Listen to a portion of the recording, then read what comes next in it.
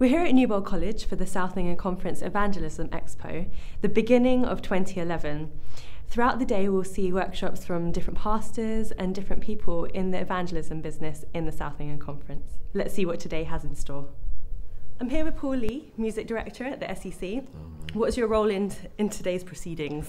Unfortunately, it's my responsibility to organise all of the workshops and seminars, all of the practitioners, and deal with all of the logistics for today. I've seen that we have a good range. Was it you that came up with these different categories, or have you, everyone kind of contributed to? Well, I mean, the SEC directors contribute in the sense that they're responsible for a particular area, but there are other workshops that needed to be a part of the wider range for our members to attend. So it's my responsibility to make that happen. What made you choose Newbold College as your setting?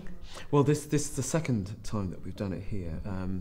Unfortunately, last year we got snowed out, so we weren't able to do that. But it's the fact that everything is in close proximity, and you have individual classrooms that work very well for workshops and seminars. So Newbold College is an ideal place. We're here with Pastor Sam Nevis. He's doing the Media Evangelism Workshop. That's right. How has it gone today? Well, it's gone brilliant. People have responded very well. We've run out of places inside the room itself, and there was an atmosphere of excitement for what God is preparing for the future, especially the Sky Dream.